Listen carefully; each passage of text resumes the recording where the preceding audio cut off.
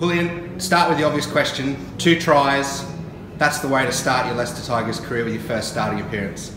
Yeah, I'm really happy of starting. I think that the more tries are from all the pack. I really do.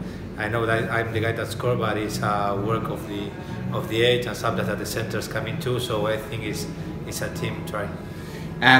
Talk us through those driving mauls, because you haven't had long to get used to the line out or long used to the calls just yet. It seems like you're settling in quite well. Yeah, the guys are helping me a lot with that. It's very different from Argentina. Obviously the language and the calls are different, but the guys are being patient with me, and I'm trying to study a lot to be at the level that they want me to be.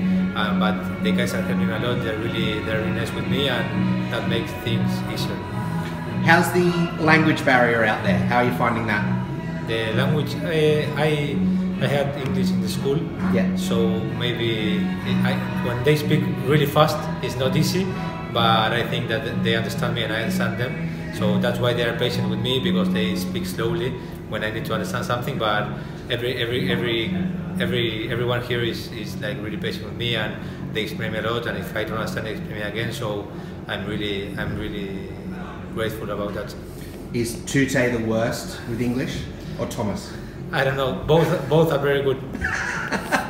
Tell us about your first starting appearance. How was that honour? How did you feel when they told you this week about that? Yeah, I was really happy. It's an honour to take that number 2 jersey. I know all the history that is behind that jersey, and I just try to make my best and try to play for a team.